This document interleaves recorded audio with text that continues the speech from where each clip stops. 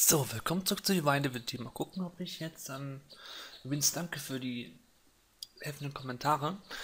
Mal gucken, ob ich das jetzt richtig zusammenfasse, zumindest das meiste. Wir fangen mal an, dass wir bei Homer vorbeischauen, uns die Quest für den Troll abholen. Dann muss ich im Lager, also im belagten Dorf, nochmal vorbeischauen. Denn die Quest wegen dem Versorgungslager führte mich ja auch dorthin. Dann muss ich noch in der Spinnenhöhle was gucken. Ja, das sollte mich erstmal ganz gut beschäftigen. Mal gucken, was wir denn so heute mit anfangen. Ich würde sagen, wir fangen mal damit an, dass wir die Spur mehr Hinweise nachgehen wegen dem Troll.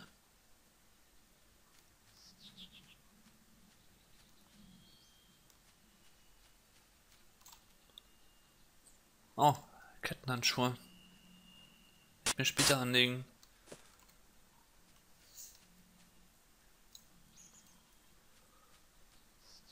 So. Wir fangen mal an bei Homer. Der ist nämlich hier oben. Ich bin nämlich die ganze Zeit übersehen. Seid die Grüße, ich bin Homer und der Hof gehört mir. Mein Trisha, wie kann ich euch helfen? Ich glaube, es war die zweite, manchmal schockt der. Bleibt mir welche mal euch ausruhen. Aber gewiss, Wanderer, die guten Götter legen uns ans Herz, einen unerwarteten Gast willkommen zu heißen. Ich will euch anbieten, auf meinem Bauern zu übernachten, aber nichts für ungut. Leute, Waffen regen meine liebe Frau zu sehr auf. Ich schlage euch vor, dass ihr euch drüben im Norden in meiner Scheune schlaft. Nehmt so viel von meinem Heu, wie ihr braucht, um es für Gemisch zu machen. Vielen Dank, das ist das, was ich jetzt brauche. Jawohl, mein Freund, aber von einem muss ich euch warnen. Der Stallbursche erzählte mir, dass er heute früh seltsame Geräusche aus der Scheune kommen hörte. Der Junge hat ein bisschen viel Fantasie und ich bezweifle, dass er überhaupt etwas gehört hat. Aber vielleicht hat er ordentlich das Ungeziefer in der Scheune bereits gemacht. Hat sich bei das Ungeziefer in der Scheune breit gemacht. Wahrscheinlich Ratten, ich werde für euch betreiben. So, jetzt wollen wir mit Trisha sprechen. Ich bin gerade dabei, einen berühmten Donnernudelkekse zu backen. Warte noch, bis ich den Sahneguss fertig habe. Dann könnt ihr einen kosten. Nein, danke. Ich finde das gut, die Ton angegriffen haben. Allerdings, das stimmt. Wir nehmen alle in Furcht, aber die Männer werden sticken am besten einfach nicht fertig. Einer wollte Homer angreifen, aber glücklicherweise seinen Harand nahen und verschanzt sich in einer Scheune, aber ein Troll hat den Sohn des armen Ragnar getötet. Den zerfetzten Leichnam hat er dann in den Fluss geworfen, was im fürchterlichen Weg an den später rauszog. Erzählen wir über Ragnar. Seit dem Tod seines einzigen Sohnes ist Ragnars Herz schwarz vor Trauer. Armer Kerl, findet seine Farm im Osten in der Nähe vom Burg Eisenforst, aber seid behutsam, wenn ihr mit dem spricht. Ragnar kann sehr launisch reagieren. Es ist die Trauer, versteht ihr? Okay, Zeit, ich muss aufbrechen. Gut, im Osten von Burg Eisenfaust, also. In anderen Worten, hier in diesem schwarzen Gebiet.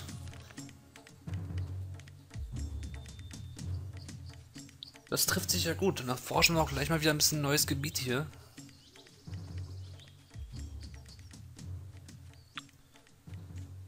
Heideland, das brauche ich erstmal nicht.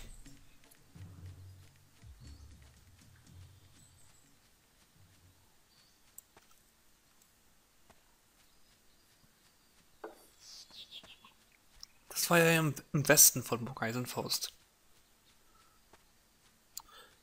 Jetzt wurde ja gesagt östlich von Burg Eisenfaust.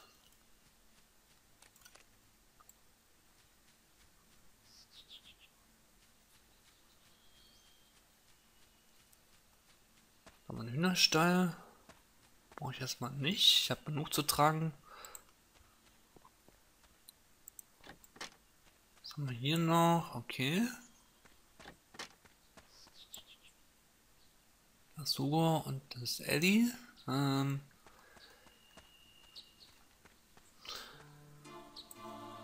Ja gut, werde ich mir jetzt aber aufheben, weil merken wir uns, dass sie hier sind, aber ich habe ja, Sachen, die ich tun wollte. Wenn später noch Zeit ist und ich es hinbekomme, dann ich mich darum kümmern, was die zu sagen haben. Jetzt aber erstmal nicht. Jetzt wollen wir uns erstmal hier östlich der Burg Eisenforst umgucken und sehen, dass wir Ragnar finden.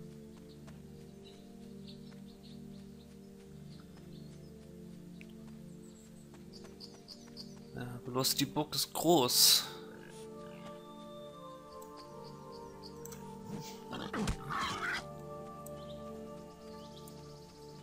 Ein bisschen Fleisch vielleicht mit dem.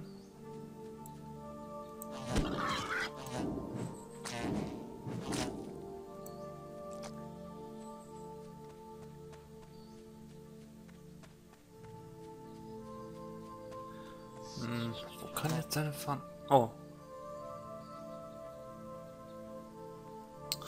Nach Platz wollen passieren. Die sehen nicht aus wie Persönlichkeiten. Die wird groß genug, macht schon aus. Die wird groß genug, war ich auch noch. Die Welt ist groß genug, weil ich. Die Welt ist groß genug, weil ich dem Außen zu durch einen anderen Weg habe. Ich könnte was ich beim Vortritt habe. Was ich einen Vortritt haben. Zügelt eure Zunge, das Wort des Sportes über uns und ihr könnt eure Zähne in eurem Hut nach Hause tragen. Immer bitte Ruhe, ich wünsche keinen Streit mit euch. Ich möchte lediglich passieren.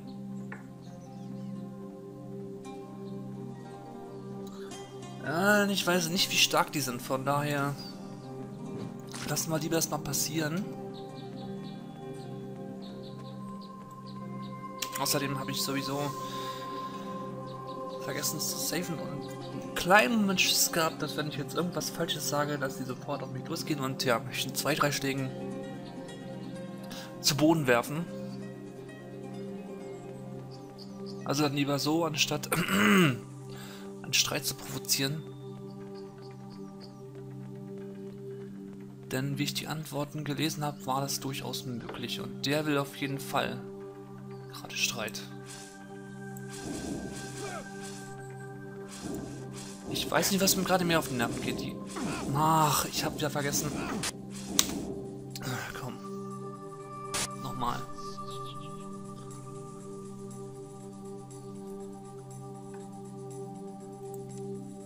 Ich vergesse jedes Mal, dass ich doch einen Zauber rausnehmen sollte. Oh, diese blöden Schlangen gehen mir auf die Nerven. Gegen die großen Feinde habe ich kein Problem. Aber wenn es jetzt hier um die kleinen Mistviecher, die Schlangen geht... Ja, komm, hau zu.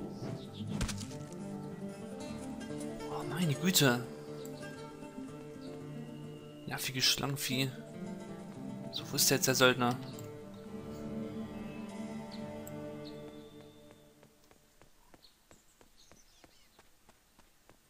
Da.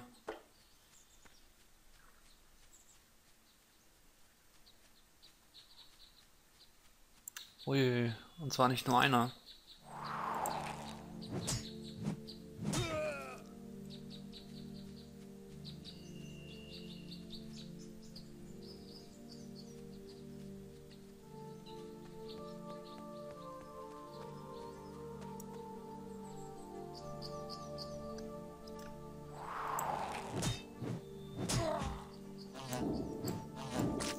So, zack.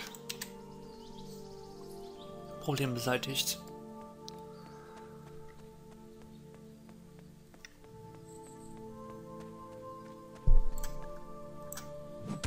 Ja, so ein Schlangenvieh.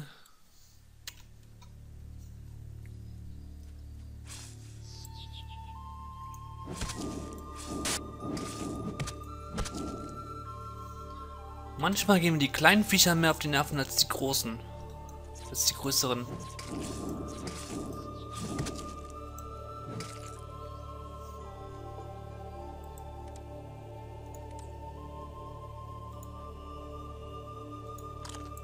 Aber Ich kann so ein bisschen Fleisch abarbeiten auf die Art und Weise.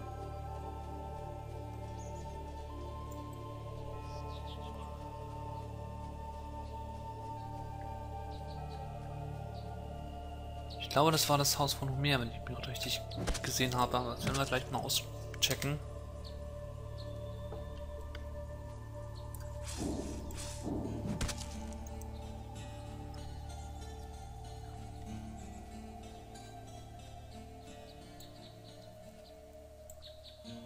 Hört, hört, an alle mutigen und getreuen Zwerge. Unser guter König ruft euch zu den... Hört, hört, an alle mutigen und getreuen Zwerge. Unser guter König ruft euch zu den Waffen. Den heimtückischen Elfen ist der Krieg erklärt worden. Reiht euch ein und verteidigt eure Heimat. Okay, interessant. Die göttliche Waffe weg. Entschuldigt.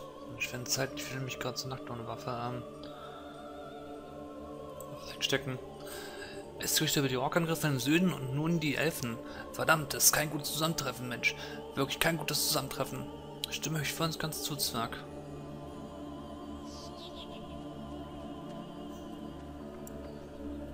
Noch,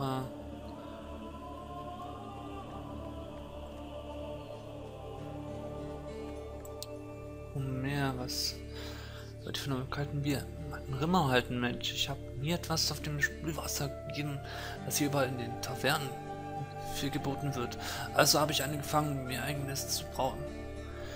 Ihr wollt nicht ein paar Flaschen zu meinem anständigen Preis haben?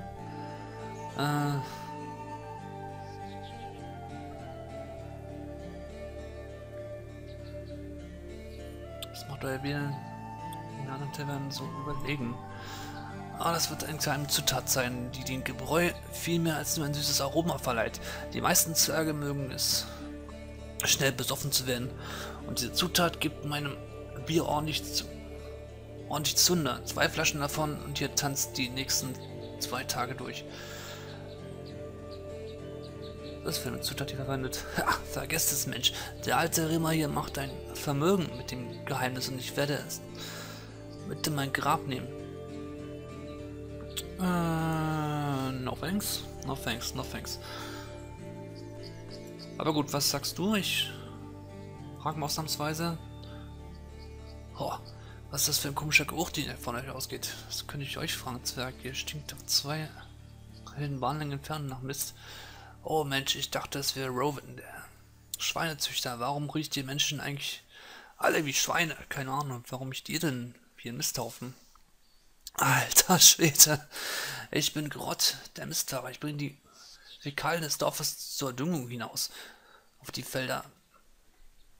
Es ist ein allsehrbares Handwerk und einträglich noch dazu. Wenn auch der Geruch etwas lästig ist, ich kann nicht zu welch ein Mädchen ohne Geruchssinn, egal welcher Rasse, ich bin nicht wählerisch. Nehmen wir mal die Antwort. Klingt großartig vorne, sagt ihr. Vielleicht mache ich mich mal auf den Weg zu ihr und stelle mich vor. Fiddlucky wird bestimmt ein reizendes Paar geben.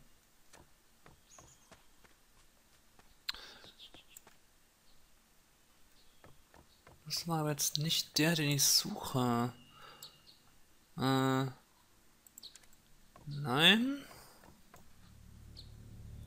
Rimmer. Also zum Hintergrund zurückgekehrt, um etwas von dem Bier nach Zwergen zu schlürfen. Schon wir können eine Menge erkunden. Den ganz schlecht von dem Spielwasser geworden ist. Achso, ja, aber Gott.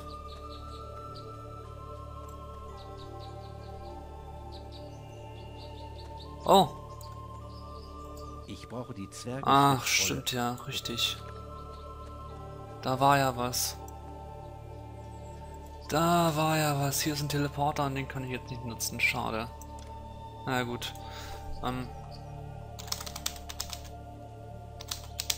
So, Zwergenteleporter.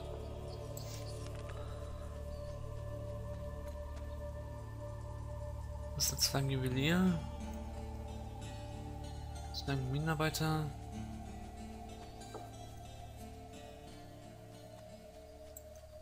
Warte mal, kann ich hier was machen eigentlich in dem Ort?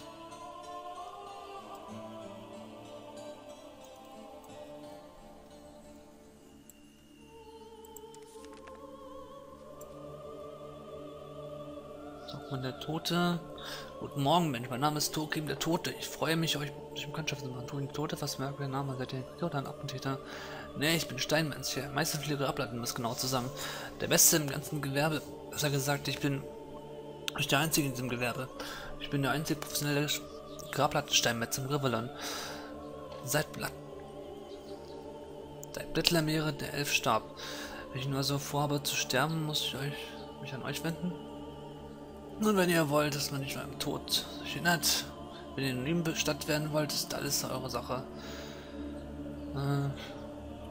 Ich möchte meinen Tod in Kopf hinterlassen, das warum Tiere erzählten, den nicht hält.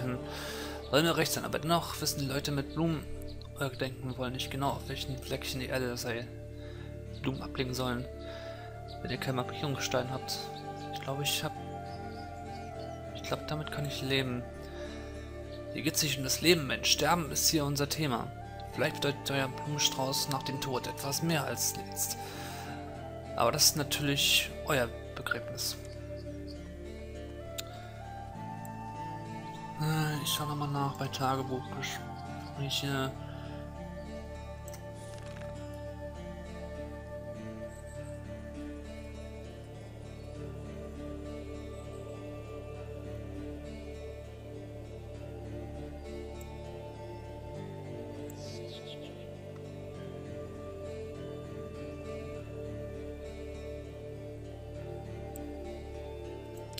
Ja, im Osten in der Nähe von Burg Eisenfaust. Das wurde. Steht zumindest hier drauf.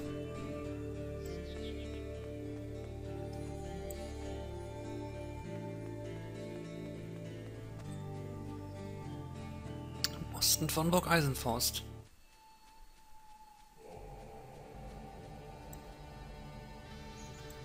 Was haben wir eigentlich alles drin?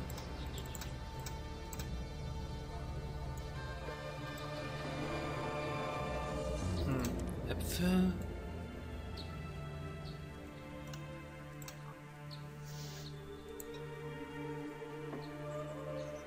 Gold. Na, gut. Nervige Biene.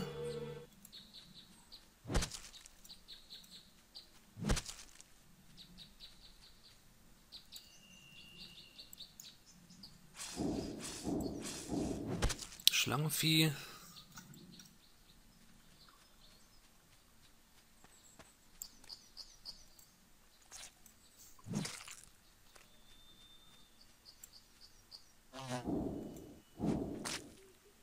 Ich doof, dass hier alles schwarz ist.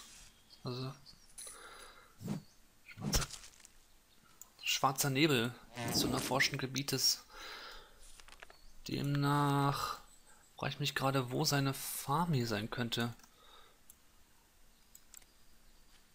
Stand ja östlich von Burg Eisenfaust da im Gespräch.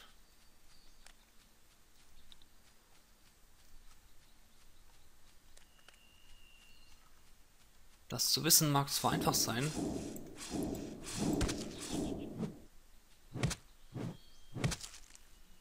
Zu finden jedoch ist die Sache.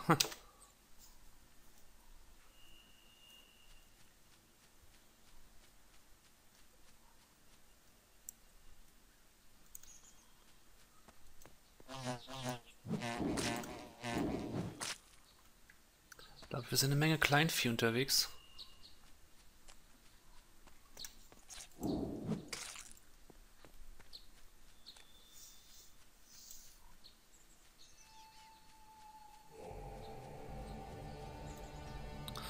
Was haben wir denn da für einen Teleporter?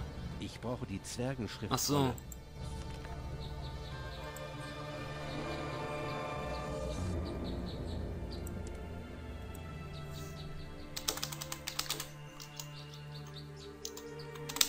So, Zwergentele.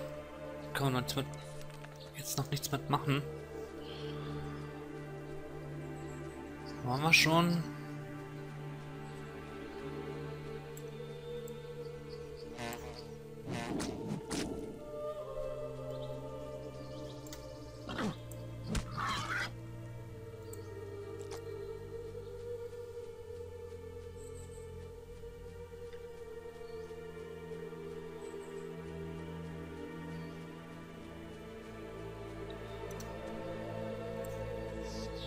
zur Zwergensiedlung noch. Innerhalb der Ortsgrenzen ist das Graben von Tunneln verboten. Okay, ja, da waren wir gerade in der Zwergensiedlung.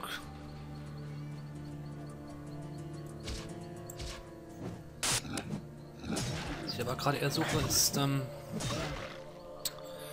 die Farm von Homer, die sich östlich befinden soll.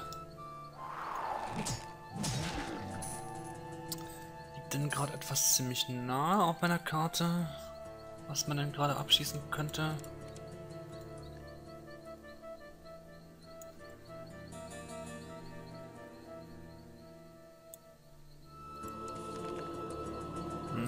Ich könnte gerade mal nach Süden gehen und das mit dem Dorf abhaken.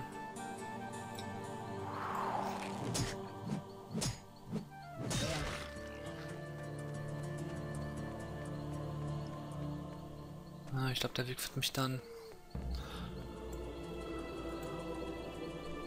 Nee, der führt mich woanders hin, der Weg. Der führt mich dann woanders hin. Ach so, man könnte ja hier mal spaßhalber den Stein mal aktivieren, was ich hier eigentlich schon mal vorhatte.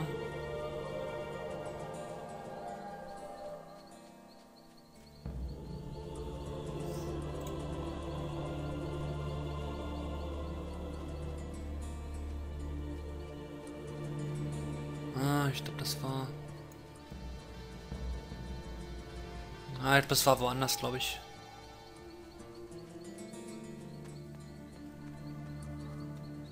Das ist ein Sternenamulett.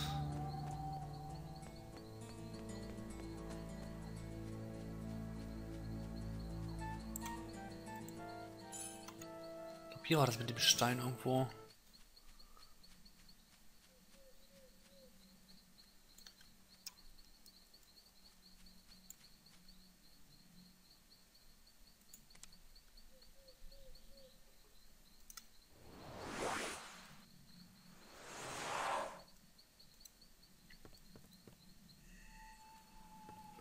So. Kann am Tag besser sehen.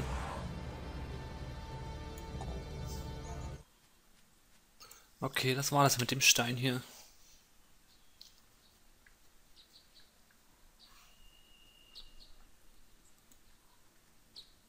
Altes Schlachtfeld. Ihr seid gewarnt. Berühren verboten. Wow, wow, wow.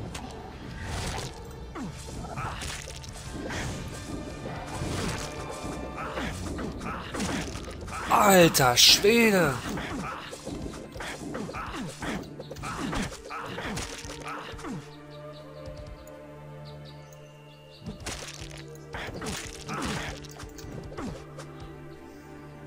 Okay. Holy shit. Was ist jetzt gerade...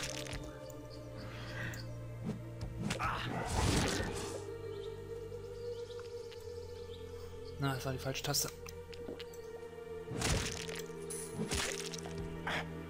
Alter Schwede.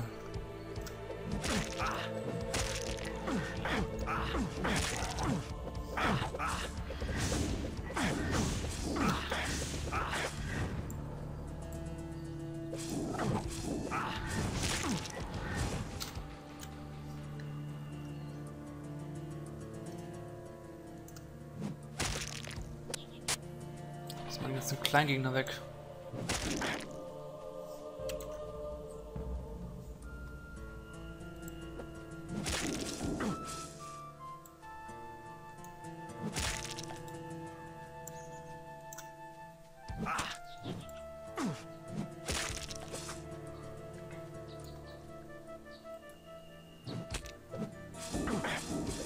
Und noch Spinnenviecher. Oh, meine Fresse. Boah.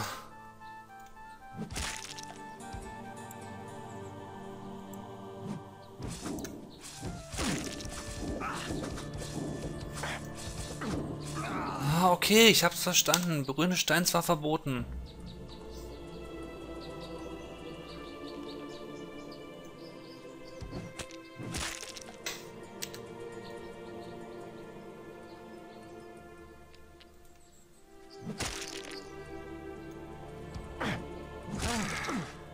Aber gut, es hat mir Level abgebracht. Das war das Gute daran.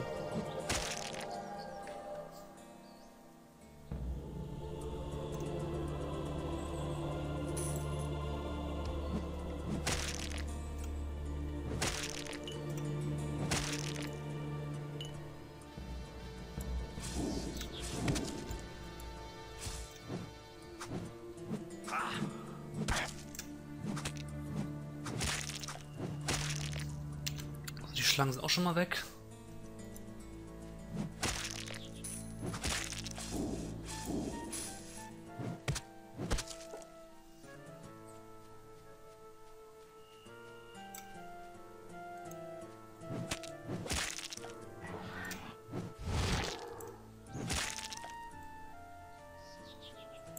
Puh.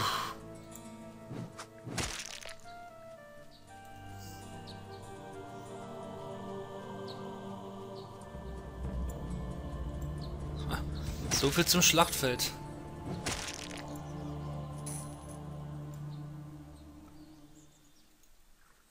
Ich muss sagen, es hat mir eine ganze Menge schöne Erfahrungspunkte eingebracht gerade.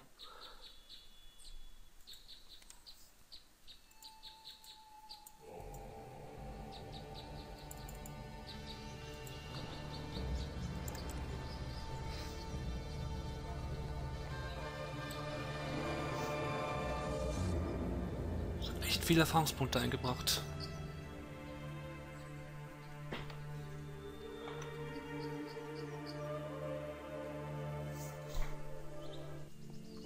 Ich dachte schon, das Spiel hat sich gerade aufgehangen.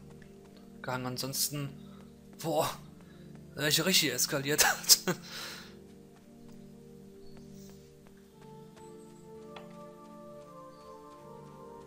Was ist das? Nein, das war das Zeltlager. Aber es war nahe dem hier.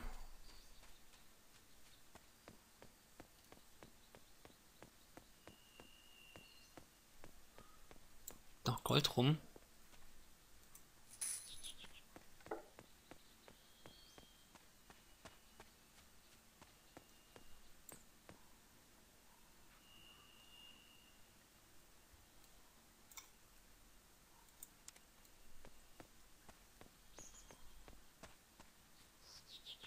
War doch irgendwo...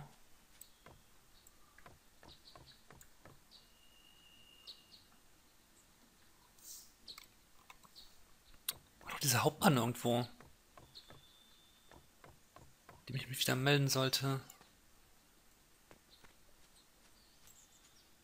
Was ist denn jetzt gerade?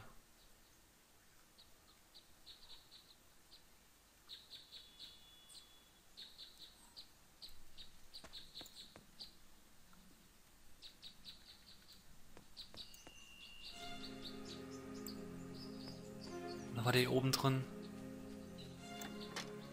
Ja, da ist er. Oder der Soldat.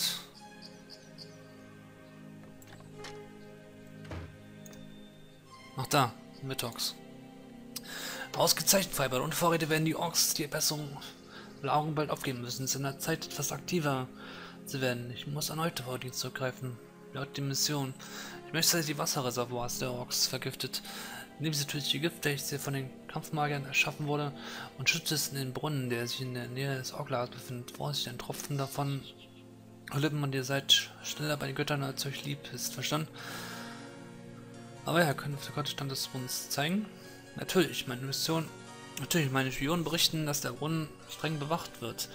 Ihr müsst einen Weg finden, um ungesehen einzudringen und das Gift in den Brunnen zu geben. Wie ihr es anstellt, ist eure Sache. Viel Erfolg, auf bald. Okay, mal gucken, wo das wiederum ist. Mit dem Brunnen. Okay, ist natürlich weiter hinten.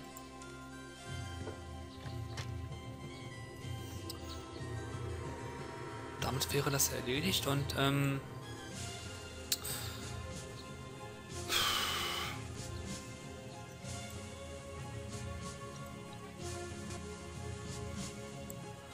Da ist die Zwergensiedlung. Die Farm soll sich östlich von Burg Eisenfaust befinden.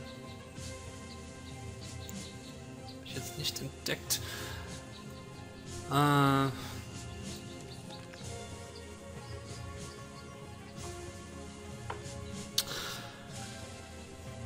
Gut, ich mache einen kurzen Cut und wir sehen uns gleich bei der Spinnenhöhle wieder. Also bis gleich, Leute.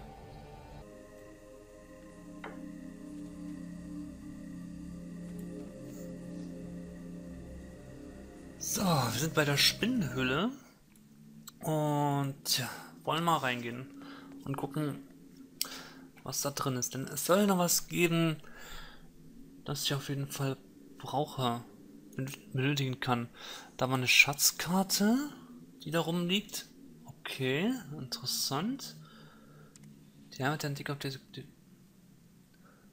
die Heimat der Antike auf die Gebeine der Welt trifft. Okay.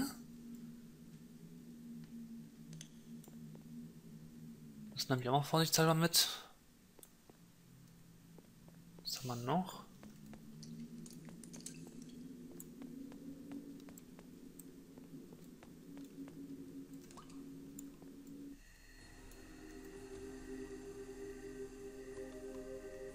Okay, gut, dann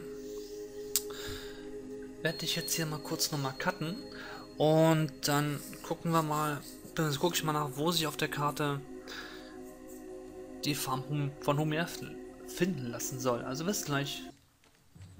So, ein kurzer Anhang. Ich habe es kurz mal auf Screen probiert. Ich habe Ragnar gefunden.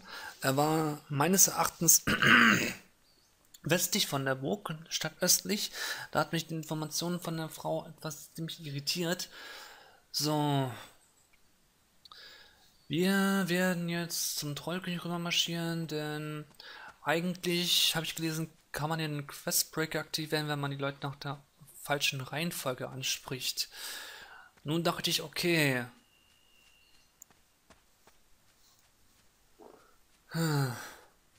Quest verkackt oder wie? Von daher hatte ich es einfach mal probiert, aber wir waren mal trotzdem dankbar. Aber irgendwie wurde es gerade nicht aufgenommen. Wunderbar. Jetzt kann ich meine Aktion nochmal fix wiederholen, aber es ging ja schnell. Wir marschieren einfach mal jetzt fix zur Trolle drüber, töten diesen Trollkönig und sein ganzes Gefolge und dann dürfte uns Ragnar dafür auch dankbar sein, wenn du mal reingehen würdest.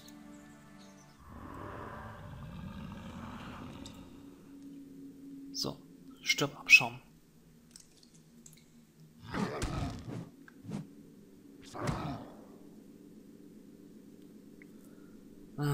Jetzt hakt es wieder mal vollkommen rum. Wunderbar.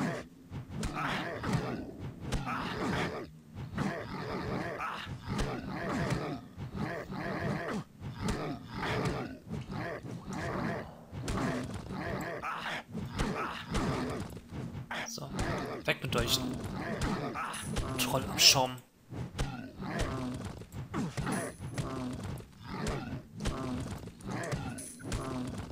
So, töten wir diese Trolle und uns Ragnar dafür danken, dass wir das getan haben. Aber er wird sich eine Weile ausruhen müssen. Das heißt, wir werden dann später für ihn zurückkommen müssen. So, hier haben wir ein paar Gegenstände, oder auch nicht. Aber hier, ein Schlüssel. Da ist noch ein Troll. Wir müssen nämlich hier alle Trolle töten in der Höhle. Wir dürfen hier keinen stehen lassen.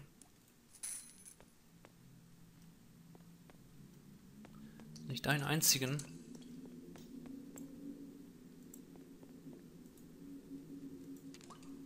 Und ja, die Trolle hatten viele Reichtümer. Alles Zeug, was sich gut verschabeln lässt. Da haben wir eine Menge Goldmünzen drin. Von ich eigentlich schon ja, mehr als genug habe, aber was soll's. So. Jetzt gehen wir zurück zu Ragnar. Sprechen mit ihm. und schauen mal, was er denn dazu zu sagen hat. Und ich hoffe, diesmal hat es auch wirklich gespeichert in der Aufnahme. War jedenfalls gut, dass ich vorher nochmal gesaved habe.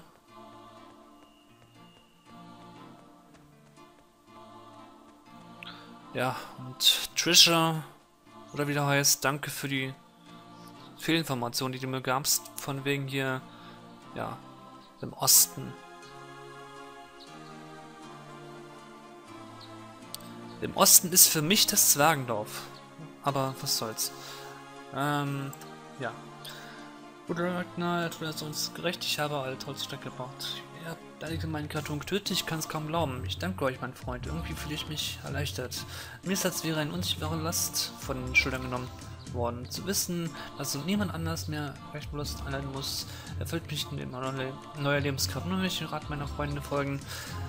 Ich werde ein neues Leben beginnen, doch vorerst muss ich ein wenig ausruhen und Kraft schöpfen. Ich danke euch. Ich werde später wiederkommen. Ja, und das war's von Divinity für heute. Diesmal hat es aber gesaved und wir sehen uns das nächste Mal wieder. Bis dann. Tschüss, Sikowski.